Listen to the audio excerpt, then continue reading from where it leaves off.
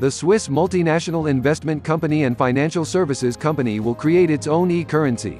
This was told portal ambcrypto. UBS Group AG, a Swiss multinational investment bank and financial services company, will be using its own digital currency for cross-border payment settlements. A report published by MarketWatch stated that a total of 14 firms have developed a coin named Utility Settlement Coin (USC), and among those firms includes leading banks of the United States, Europe, and Japan.